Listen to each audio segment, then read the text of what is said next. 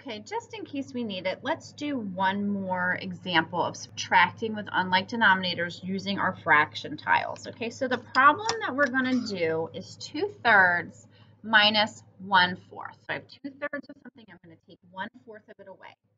So with my fraction tiles, I'm going to use my one whole strip, and I'm going to make 2/3. And I'm going to be subtracting 1/4. So I'm going to get my 1/4. I'm going to put it underneath because remember when we're subtracting, we're seeing what the difference is. How do we compare these two?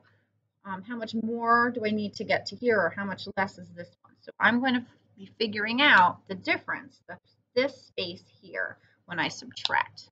All right, so I need to find fractions with the same denominator, fraction tiles that are the same color, to fill in this space between the 1/4 and the 2/3. So I like to start with my largest denominator first.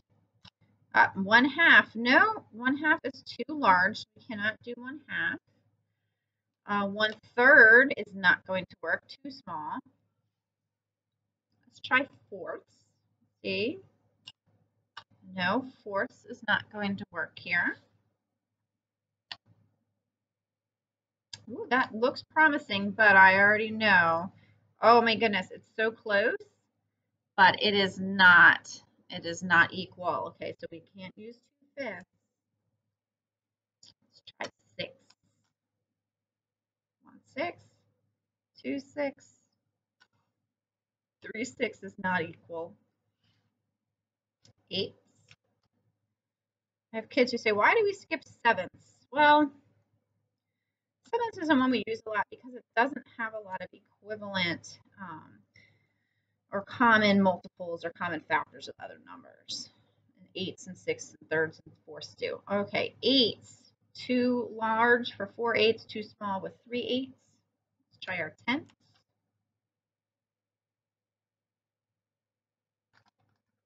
You guys think? Do you think 10ths is going to work?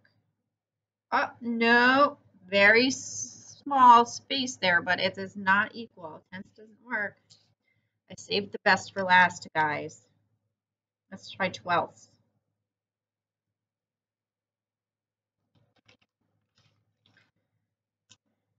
Yeah, another 12. And our last 12th. Look at that. There we go. 12ths is our common denominator. All right, so it takes 1, 2, 3, 4, 5 12ths to fill in the difference between 2/3 and 1/4. So we have 5 12ths here.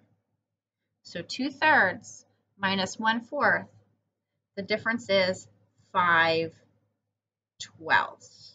All right, so hopefully that one extra example helped you out. Good luck on your work today.